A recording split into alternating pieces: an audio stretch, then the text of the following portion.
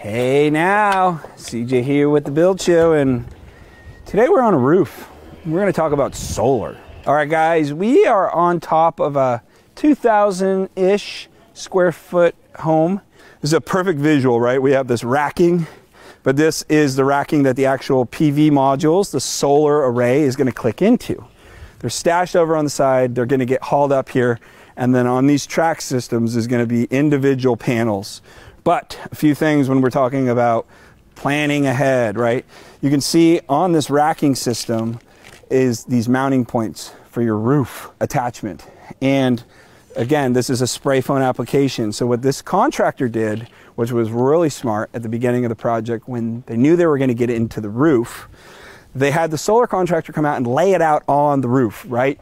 And then these mounting points went on before the roofing was sprayed, right? So it's completely weather sealed, right? We don't have any water intrusion. You can see all these little boxes.